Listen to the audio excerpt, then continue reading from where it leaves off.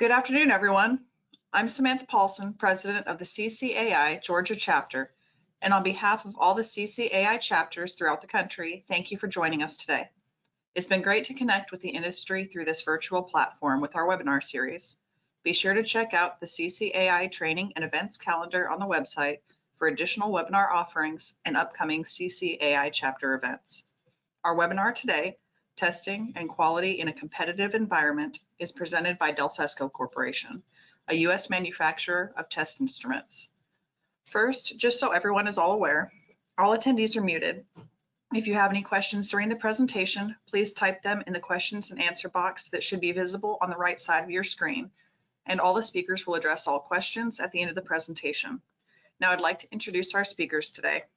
Mike Beamish is the Vice President and General Manager of DeFelsko Corporation. He has a degree in mechanical engineering with experience in the design, manufacture, and marketing of these instruments in a variety of international industries, including industrial painting, quality inspection, and manufacturing.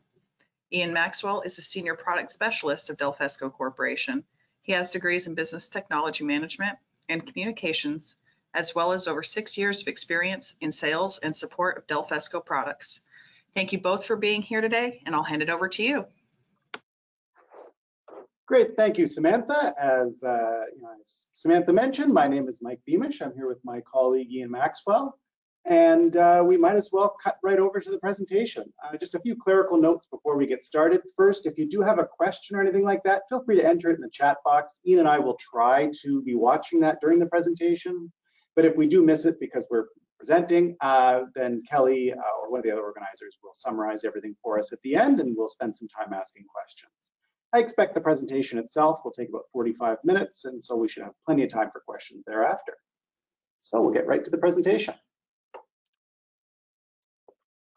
So quality control, that's the reason we're all here, and quality control itself is becoming increasingly important in the competitive environment we're all working in. It can mean a lot of things. It's a subjective word. Quality control can mean really complicated computerized robotic statistical systems, or it can mean just one person sitting on the end of the line with the correct looking version of the part and comparing every part coming off the line to that correct version. To communicate expectations to employees, colleagues, or customers, quantitative information is necessary to create and administer a good quality specification. There are a number of process control concerns that need to be verified to ensure that the finishing product process is in control and producing an acceptable product. So that's why it's important to incorporate all these tests into a comprehensive QA or QC plan. And that's, of course, means a quality assurance or quality control plan. Some of these tests require the purchase of special equipment or something like that, and some just require the materials you already have on site and a test standard, for example.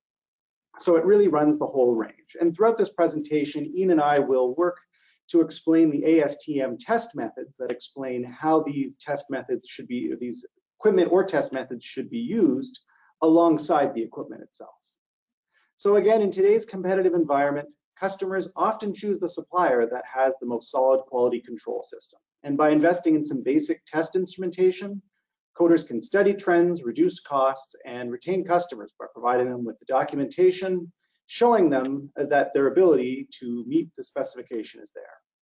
So every applicator should know what equipment is available and how to use it. And that's the intent of this presentation, is to provide that 1,000-foot overview of what equipment's out there.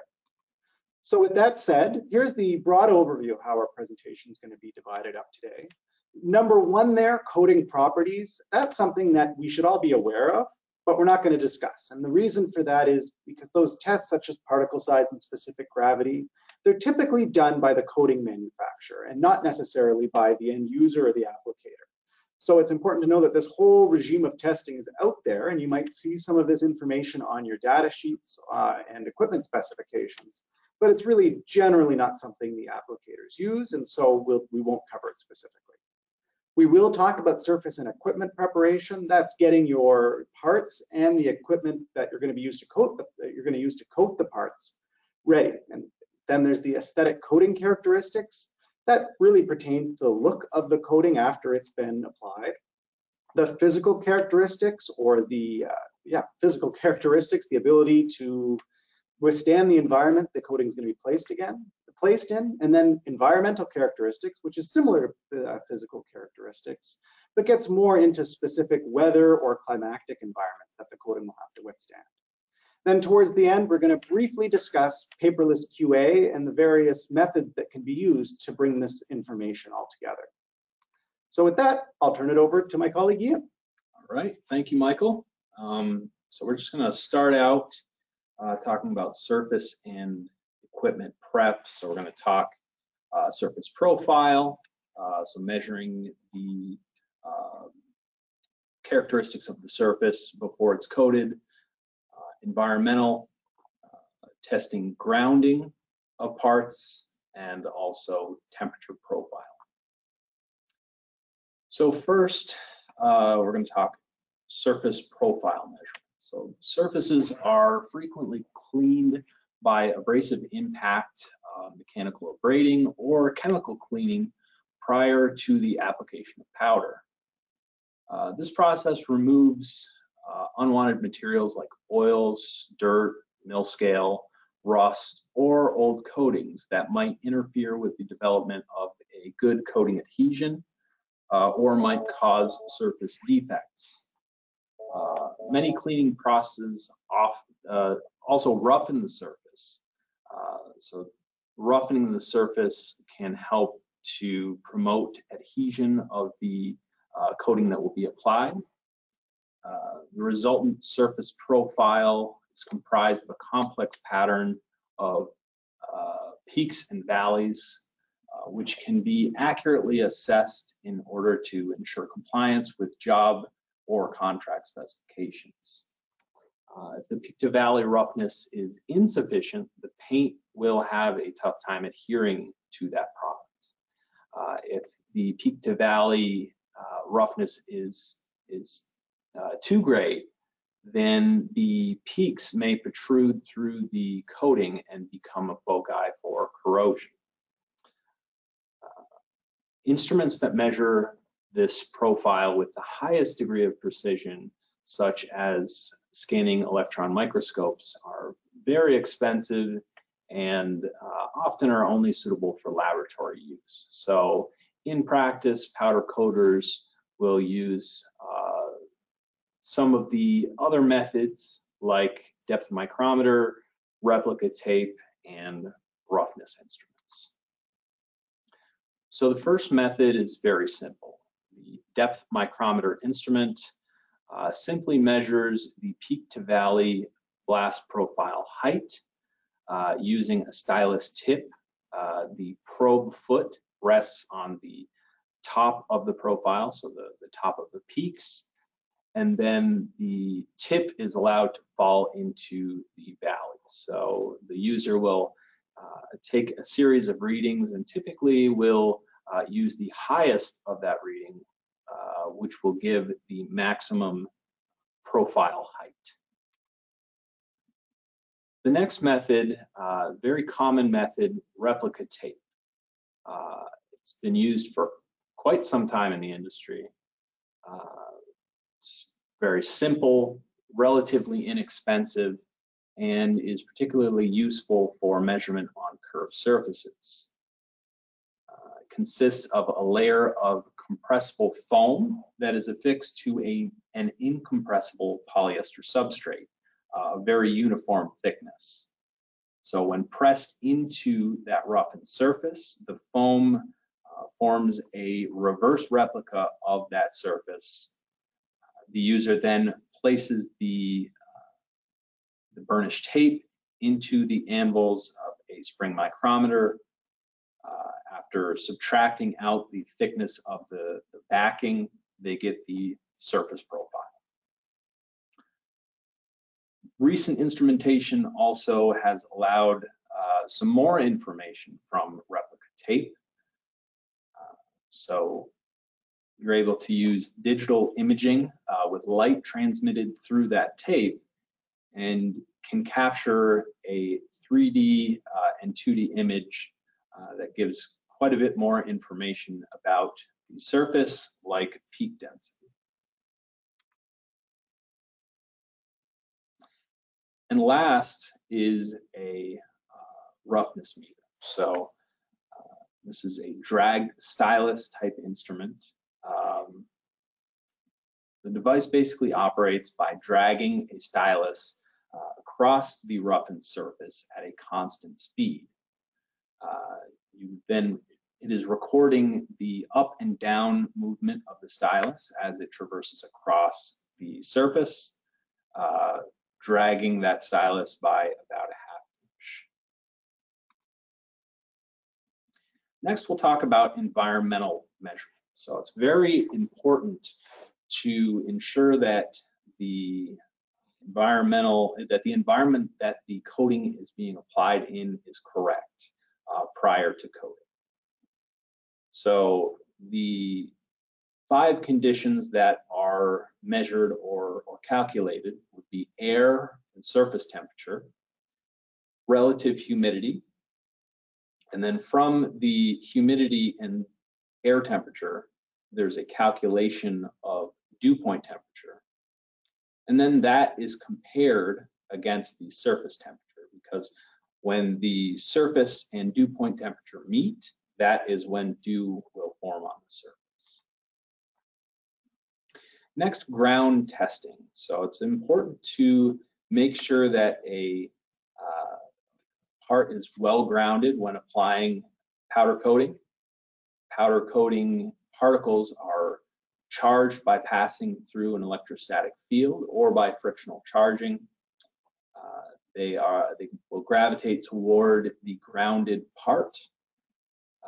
If the part is not properly grounded, though, the powder will be instead drawn into the powder recovery system. So it's very important to make sure that you're not wasting powder and it's getting onto your part, giving you a good finish. So the device used to measure this resistance is usually used on the rail or hanger. It's called an ohm meter. If the resistance is greater than 1 meg ohm, the path to ground is not adequate. So this should be checked prior to coating. Often the parts will have a buildup of powder causing the part to be insulated, and so you just want to remove that powder and, in order to reestablish that ground. Now, oven temperature profiling. So thermoset powders melt when exposed to elevated temperatures in either convection or infrared cure ovens. The coating must be held at temperature for a predetermined length of time to reach the full cure. So many minutes at so many degrees of temperature. So oven recorders are used to measure and store the temperature profiles of both the sample and the oven during the cure process. They help to minimize energy costs by avoiding running of the ovens at unnecessarily high temperatures or with long throughput times. Many end users include oven profile tests in their statistical process control procedure. The device is used, it's hung from a parts hanger, and the thermocouples are attached to the part's highest and lowest points, or thinnest and thickest areas. Third thermocouple measures the air in the oven. The conveyor is then run at common line speed. And now we'll talk about some of the aesthetic coating characteristics. A high quality finish has become increasingly important for products. Powder coatings are designed to provide a very wide range of surface types, from glossy, smooth to textured finishes. Like other appearance attributes such as color and gloss, smoothness is a visual property that is an important part of the coating's decorative function. It must be consistent to be acceptable. Smoothness standards are a set of 10 powder-coated panels showing the normal degrees of smoothness achieved with powder coatings. The panels have been graded from 1, which would be the highest roughness with orange peel, to 10, a very smooth and glossy finish. The operator simply judges which panel is closest visually to that sample. Texture standards are a set of 7 panels showing the normal degrees of texturing achievable with powder coatings. The panels are numbered 1 through 7, number 1 having the least amount of texture, and 7 having the most. And then we'll talk about gloss and color. Gloss is a subjective term used to describe the relative amount of mirror-like reflection. It's not appropriate for textured or very rough surfaces. The most commonly used instruments for measuring coating reflective appearance quality is a gloss meter. Gloss meters shine light at the surface and measure the amount of reflection at the opposite angle. The standard for gloss measurement specifies 3 geometries for measuring high, medium, and low gloss levels. The most common geometries used for powder coatings would be 20 and 60 degrees. The color of the sample may be evaluated by visual or instrumental methods. Color may look different in different lighting and at different angles. As a result, 2 samples may match under one set of viewing conditions, but not in another.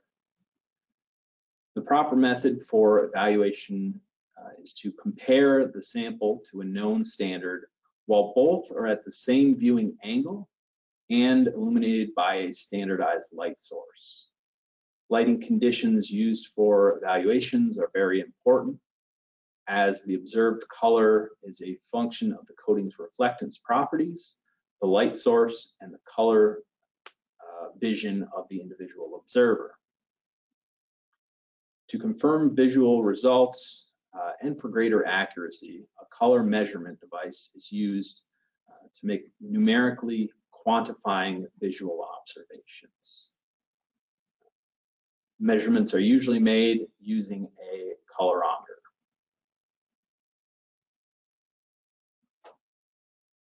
The distinctness of image, or DOI, of a coating are related to both gloss and smoothness. It's a parameter which describes the visual distortion seen in a reflection of an object viewed in a textured surface. It can be quantified instrumentally by measuring the spread of a beam of light after it's been reflected from a surface. Surfaces which reflect an image perfectly without any distortion have a DOI of 100, while surfaces with no image clarity would have a DOI of 0. Contrast ratio describes the ability of the coating to hide variations in the substrate color.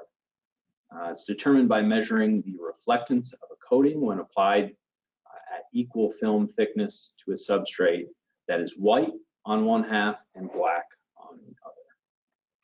Great, thanks, Ian. So in our next module here, we're going to talk about physical characteristics of the final powder coating film. So we're going to start here with coating thickness, and that's largely because coating thickness and the cured coating thickness is arguably the most single important measurement made during the application and inspection. And the reason why is because powder coatings and liquid applied coatings are designed to perform to their intended function and specifications when applied within a thickness range decided by the manufacturer. A film that's too thin may show bare substrate through the coating, or it may not have the performance properties expected. But on the other hand, a coating that's too thick may have an incorrect color or a wrong gloss level, or just might have too much texture. Excessive film thickness, of course, also risks the possibility of an incomplete cure and can drastically reduce the efficiency of your process. They can also mean poor adhesion, chipping or peeling from the substrate. Regular testing can reduce the number of reworks and customer returns due to finishing impacts. So we're going to talk about coating thickness at several different points in your operation. Of course, the before cure option is only really applicable to powder coaters, at least using electronic instrumentation, but both powder coaters and liquid applied coating applicators can use combs or notch gauges, that sort of thing, to get a general idea of the before cure thickness. After cure is the more common way to measure coating thickness and uses an array of different types of instruments. So first we'll mention probably the most basic way to measure cured coating thickness, which is to use a micrometer. The way these work is you take two measurements, one of the uncoated part, and then another of the part after it's gone through the coating process. And the difference between those measurements is your overall coating thickness. Now, if you coated your part on both sides, remember that you'll have to divide that number by 2, and assuming that your coating is the same thickness on both sides. It's not commonly done anymore, especially as other methods have become more economical and easier to use, and because of the errors inherent in the process, and the fact you need access to the bare substrate. If you're looking for a destructive test, one that is very clear, but also requires destroying the part, there's 2 common techniques. But the main one is called the Took gauge, the ASTM D4138 method, where basically you cut the coated part at a specific angle and view the cut microscopically. Now, the first method is to just cut a cross section of the part, cut the part literally in half and look at the side through a microscope, but that can be somewhat logistically challenging. So another method uses a angled blade. Often it's a 45-degree angle on a blade that you cut through the coating with all the way down to the substrate, and then use a microscope from the top with a reticule to measure the width of each cut in the coating. And of course, since you can see in this diagram here, since you're at a 45-degree angle, your width from the top is the same as the thickness of the coating. So you can get an idea of your coating thickness that way, and also measure multiple layer thicknesses quite easily. For non-destructive methods, there are several options and technologies used to take coating thickness. The 3 most common are magnetic, for measurements of coatings on ferrous metal, usually steel; eddy current, for measurements of coating on non-ferrous metals, such as aluminum, most grades of stainless, titanium, etc. And the ultrasonic method of technology, where you can measure coating thickness on non-metals, and often even get multiple layer thicknesses on non-metals. So first, let's discuss coating thickness measurement on metal substrates. Now, these mechanical instruments are still surprisingly quite popular because they are accurate, they're relatively inexpensive, and they're also very, very accurate in the low range. And they don't require batteries, anything like that, and are often waterproof. They're quite simple. They ultimately use a calibrated magnet and a calibrated spring, and you measure the amount of force required to pull that magnet away from the coating. The more coating that's present means that you're further away from the substrate and the magnetic force is less. So the magnet will pull away easier, and you can calibrate that scale from force to a degree of coating thickness, to a very accurate degree. But with the advent of electronic instruments and statistical methods and an increase in the desire for reporting, electronic instruments have become much more popular. And of course, they also can measure on both ferrous steel substrates, like a magnetic gauge can, and non-ferrous, aluminum or titanium, etc. substrates. And these are by far the most common type of inspection equipment used in the liquid applied and powder coating industries. They're pretty much ubiquitous, and generally this is the first instrument that most coaters will purchase. So there are a couple different ways to take any measurement on the equipment we're talking about today, but specifically in coating thickness, there are a few options you have. Of course, the most basic is to take a single measurement. The problem with that, and why we never advise it, is because you could have been on a piece of dirt or something, you could have found a locally low or high area. Ultimately, you're not getting a great view into the overall coating thickness on the part, and you're liable to error. So at least the minimum recommended approach is to take an average of several measurements. But most commonly, more and more powder coaters and liquid applied coaters are using statistical methods such as SSPC PA2 or ISO 19840 to use statistics and a specified sampling method to get an overall idea of the coating thickness of the part. I'll quickly take a moment to mention that nowadays, a lot of coating thickness instrumentation and other instrumentation has the ability to interchange probes. So you can interchange between any type of coating thickness probe, whether it's for really small surfaces, large ones, thin coatings, thick, or even environmental, surface profile, salt contamination, ultrasonic coating, and other types of probes. So that's another really handy facet that coating thickness and associated technologies have, is that you can often use the same gauge body with interchangeable probes. Speaking of ultrasonic coating thickness, that's the type of instrument we're looking at here. And it's a relatively new advancement in the coatings industry, maybe been around about 25 years now, so relatively new. But it does something that no other instrument could previous to this, which is measure on non-metals. And it does so using ultrasound, where a pulse of sonic energy is emitted into the coating, and off of any change in density, usually between either the coating and primer or the coating, primer, or substrate, you'll get a reflection. And by measuring how long those reflections take, you can transmit or translate that into coating thickness. So a highly desirable measurement if you're measuring on coating on non-metals, especially concrete and wood. It's a very popular technology. With these instruments, and pretty much or most of the instruments we'll be talking about today, there are 4 key measuring steps, and these are actually listed right in ASTM D7091, which is the ASTM standard for coating thickness measurement. The first step is to calibrate, usually performed by a manufacturer or a qualified calibration lab. The second step, which is a good step for any quality instrument, is to verify operation. Use reference standards or other types of materials to ensure your instrument is working properly. The third step, which is most specific to coating thickness instrumentation, is to adjust the instrument. Make sure the gauge's thickness readings match those of a known sample, because things like curvature, proximity to an edge, thickness of the substrate, etc., can affect a coating thickness gauge even when it's measuring properly. So you generally want to adjust or at least verify adjustment before measuring. And finally, take your measurements, as we discussed earlier, usually at least taking an average, but even better, use a statistical method.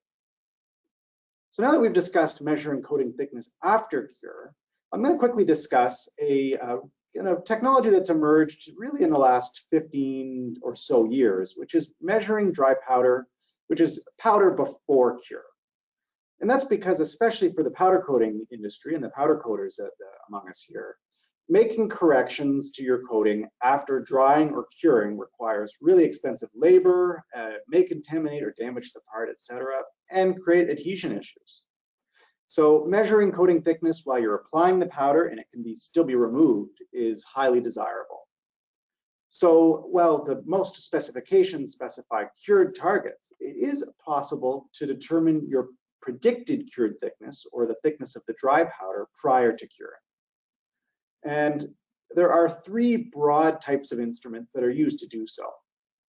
There are first, it's called a powder comb, and this has an analog in the liquid applied coatings industry. It's usually called just a comb gauge or a notch gauge. And the way they work in both industries is similar. I believe I have a picture here. If everybody can, you get one animation anyways. There it goes. The idea is you drag the gauge through the powder or coating while it's still wet. And there are 2 feet on either side and several teeth or little notches with the point at a different height away from the substrate. And you can measure the dry powder thickness or dry coat or wet coating thickness by just looking at the pattern that comb gauge makes and looking at the highest tooth that left a mark and the next highest tooth that didn't leave any mark. And that is the range of your pre-cured powder or pre-cured liquid applied coating thickness. Another option that is much less popular lately, it used to be more popular prior to the third type of instrument coming out that I'll get to shortly, is a magnetic gauge with a special type of probe. And it has very small pins that penetrate right down to the substrate, and then the probe is slowly pressed down onto the surface of the powder. And the result is you get a thickness measurement with very minimal disturbance of the powder. Now, these two methods, the key is they only result in a height measurement of the uncured powder.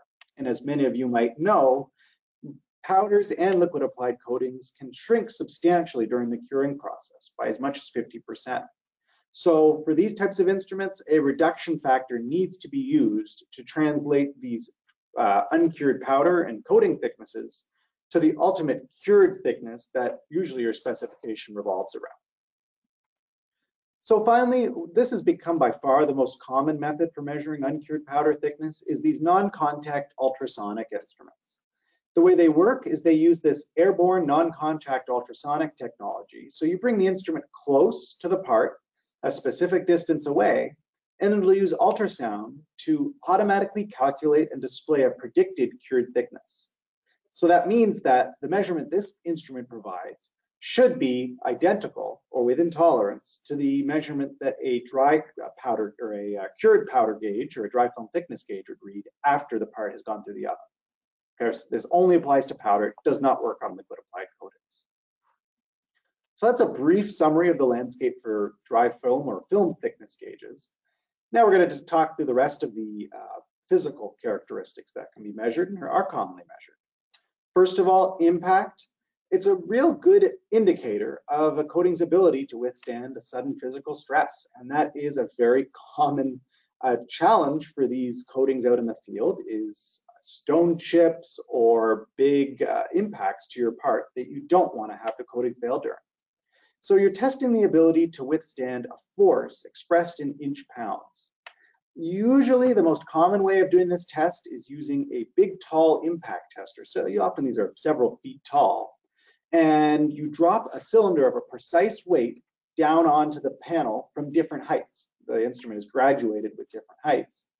And the reported value is the maximum impact height that did not crack the coating at a specific film thickness on a specific substrate when evaluated with minor magnification. So a very popular test. Flexibility comes into play, particularly when the coated part will undergo future steps, processes, such as bending, etc., where you don't want the coating to fail as it's going through your bending processes. So the test for measuring flexibility, at least the most common one, is called a mandrel bend tester, and usually a conical mandrel bend tester. The way these work is that you coat a test panel of a specific size and place it in an instrument like the one you see on this screen. And use that mandrel, place it over that conical section, and use the mandrel and that press to form the panel and push that panel over top of that conical mandrel. And that creates a variance in radius from side to side on that panel. And your ultimate reading is how far across that panel you can make before the coating starts failing to under magnification. Because of course, on one side, it's a very wide radius, a very easy test. And at the other side of that panel, it's a very, very tight radius that generally will cause nearly any coating to crack. Adhesion can be measured in several ways, and that's because it's such an important parameter. Any coating you apply, it's critically important that it sticks to the part it's been applied on. A coating that's fallen off really isn't doing its job. And there are a few ways we're going to outline that to measure adhesion, a few of the popular ways. The first one is the knife adhesion test. It's popular because you really don't need any materials or any specific test equipment for it. It's as simple as getting a ruler and a knife, and using the standard, which outlines it, which is ASTM D6677, you scribe an X pattern using an X-Acto knife and a ruler at 2 different angles, and then use that knife to try and peel away coating at the intersection of those 2 scribes. And the standard walks you through how to evaluate the adhesion from a 0 to 10 scale. The challenge with this test method is it's highly subjective. At the end of the day, the inspector themselves is trying to peel away coating and is responsible for the force used to create that scribe. So a slight enhancement on the test is called the cross hatch and tape adhesion test. Somewhat similar to the X-cut method, but instead, generally a specific pattern, a cross hatch pattern is used. And the way it works is you scribe a crosshatch either using a tool with multiple blades at a specific distance away from one another, or a stencil that allows you to use an X-Acto knife to create this pattern. And of course, I should briefly mention there is a version of this test that still uses the X-cut, but it's much less popular nowadays. But the difference between the previous method I mentioned is that instead of picking away at the coating with the edge of a knife, a specific type of tape is used that has generally a specific force. You place that tape on the pattern you cut, remove it, and then you evaluate what the pattern looks like after you've removed that tape, and you compare it to several images listed in the standard. It's still a qualitative test. It doesn't give you a number, but it has a little bit more repeatability than the X-cut test. Finally, pull-off adhesion testing has become by far the most popular type of adhesion testing because it's much more quantitative and it's much less influenced by the operator. The way this test works is you adhere a loading fixture or a dolly down to the substrate using usually a two-part epoxy or a cyanoacrylate. And once that epoxy is cured, you use the adhesion tester to pull that loading fixture away from the substrate. And generally, under best conditions, the coating will pull away, and you can read at what force the coating pulled away. Now, for powder coatings, generally these instruments cannot generate enough force to pull the powder coating away from the substrate just because they're so tightly adhered. So for those coatings, these instruments are a great way to show that at least you've withstood a certain adhesion force. So even if the instrument tops out at, for example, 3,000 psi or 3,300 psi, you know that your coating has been adhered to at least that level, which often can be a pass, often might match or beat your specifications you're trying to meet. So these have become a very popular instrument. They're extremely popular in the liquid coatings industry and becoming increasingly popular in the powder coating industry just because of the limitations of the tests we discussed previously. Next, quickly we'll mention the pencil hardness test. It's a very simple concept, but has become a very popular test because it's relatively inexpensive to employ and it gives you reasonably good results. For those of you, it might take everybody back a fair bit, but if you ever had an art class or did a little bit of art in high school, that sort of thing, you might remember that there are different grades of pencil lead. Everybody knows the HB pencil hardness, which is the most common, but there are the H scale, H1, H2, H3, actually goes above the HB hardness level, and that scale describes different hardnesses of pencil lead. So by using either a little jig or just a prescribed angle and force, the way this test works is you use incrementally harder pencils, press them at a 45-degree angle against the coating, and you note which pencil lead hardness caused the coating to fail, started to penetrate through the coating. And you report the hardness by the number of the lead that was able to poke through that coating. There are other methods to measure hardness, such as the sword rocker or the NOOP testing, but they require specific equipment, and for most coaters, this pencil hardness test is really all they need, and for that reason, it's quite popular.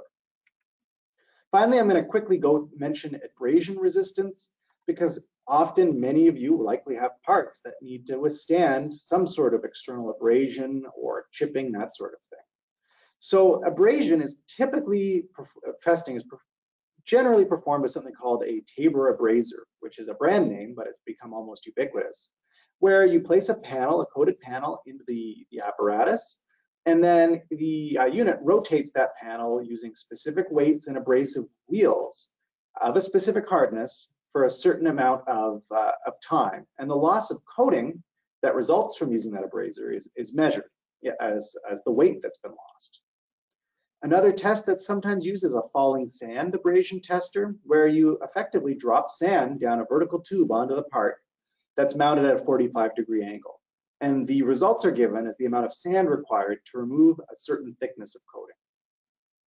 There is a test also for measuring edge coverage, which is the degree to which powder and materials cover sharp corners, generally using the ratio of face thickness to edge thickness. The challenge is there's no instrumental method to measure this, you generally have to use calipers to measure the ratio of the edge coverage to the face coverage. So it's a kind of a limited test. And finally, the chip resistance test. This is especially important for people coating things like lawnmower decks, etc., where there is exposure to rocks, that sort of thing, being projected at your part.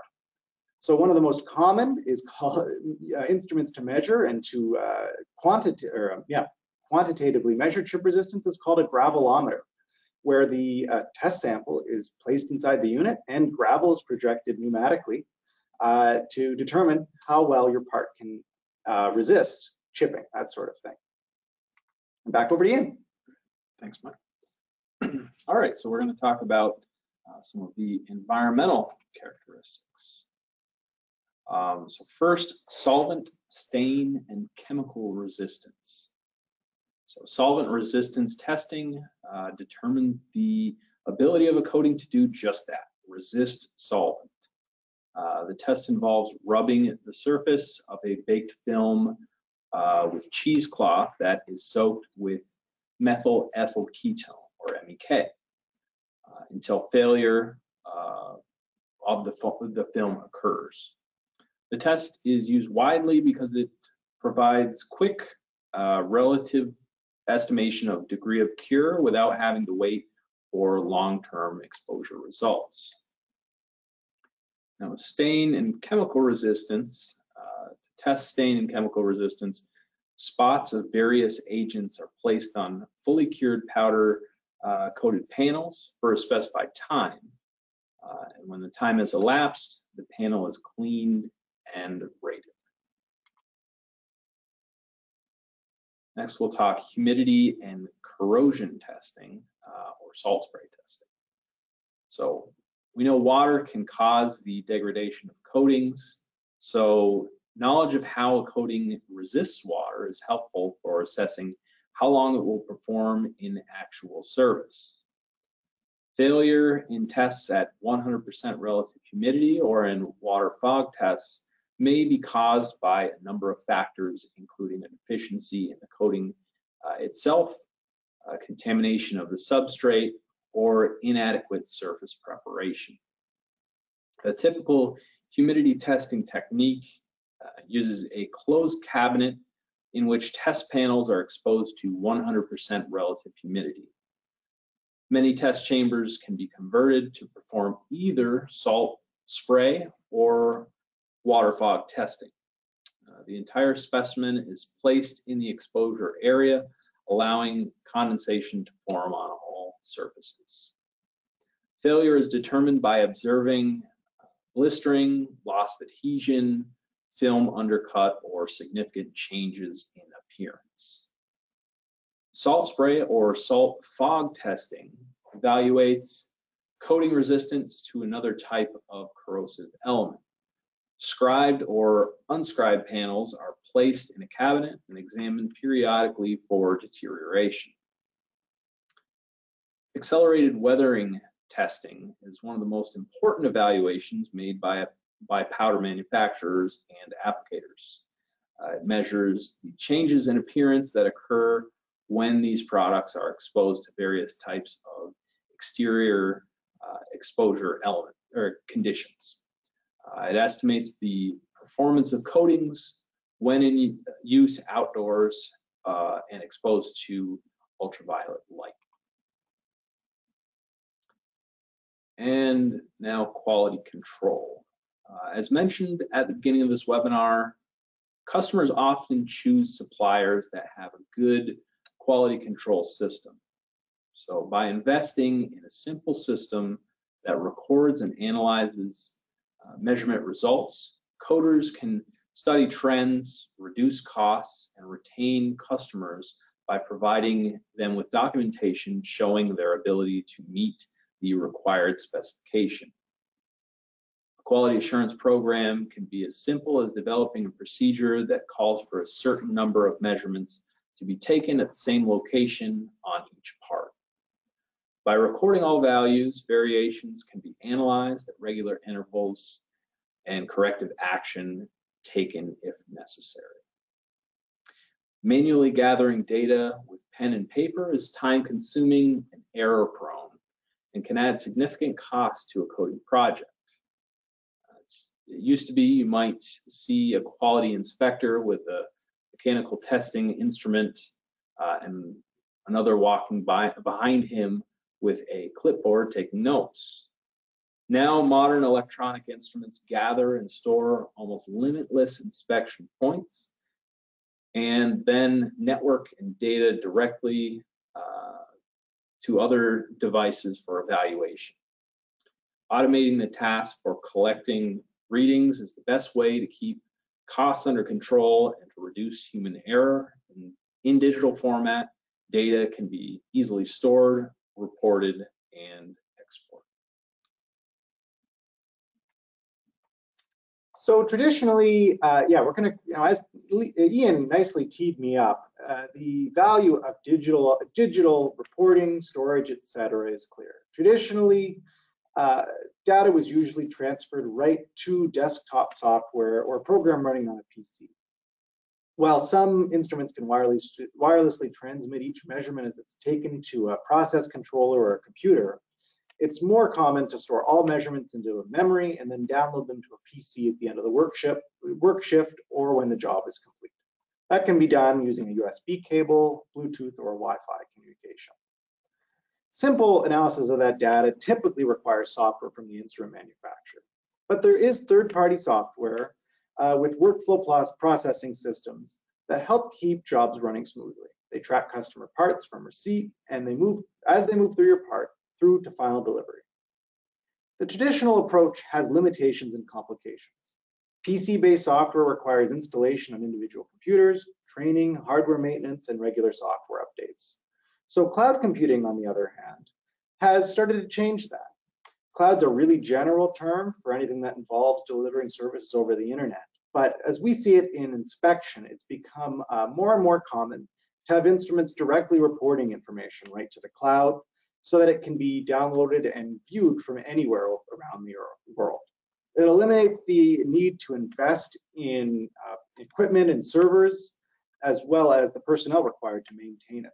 Everything's handled right at the cloud server.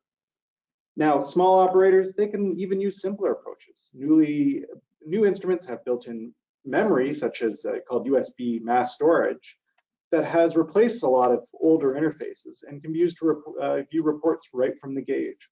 So there's lots of options available now. You can see on this slide just some of them that are available that have made reporting and data collection just so much easier. And I think that brings us to the end. Yeah, I think we have a thank you slide there. So just in the few minutes we have remaining, wondering, looks like, if we have any questions. Looks like one's popped up on the screen here. So while I'm answering it, feel free to write in any more. But the first one, I guess we can swap over back to the camera, at least turn that back on. So first question I have here is, it's not clear whether this is for powder or for liquid applied, but the question that's been asked is, what are the typical first instruments for a coating applicator? And the answer to that question is a little bit different depending on whether you're a powder applicator or a liquid applied coating applicator. I'd suggest that regardless of which you are, a dry film thickness gauge is usually your first instrument just because it affects so much. It affects really all the other tests that we might mention here. For powder coaters, often the next instrument is an MEK test to determine how well cured the powder is. And also, from there, a ground testing instrument such as a Megger. From there, uncured powder is quickly becoming a very common instrument to have in most shops just because of the price of rework and the ability to train new applicators on how much powder they're applying, especially for batch or smaller production levels. So that's what I'd say the most common instruments are for powder. For liquid applied coaters, I'd say, of course, again, dry film thickness would be most popular. And then I think second most and third most popular together would be a dew point meter for measuring environmental conditions and a surface profile gauge for measuring the profile height, generally because most liquid applied coating applicators are going to be measuring over blasted substrates, although that's becoming more and more common for powder too. So those three instruments, the dry film, the environmental, and the surface profile gauge, are typically the first three instruments that most liquid applied coaters will use. And I don't think any more questions have come through, unless Kelly, you've seen any that I haven't. I don't, Mike. Great job. Of course, as always, you guys have really good information for everyone out there. So we appreciate your sharing all of that with us.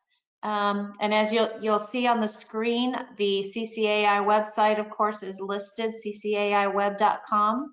So be sure to check that. The events tab will have a calendar of the rest of the CCAI chapter events and national events. Our next webinar in the series is going to be August 19th, and it's a look into the architectural market, what it takes to become a certified architectural coder. So check that out if you're interested. We would love to have you all again. Mike and Ian, thanks so much, and have a great afternoon, everyone. Thanks, everybody. Thanks, Kelly. you. Bye-bye. Bye-bye.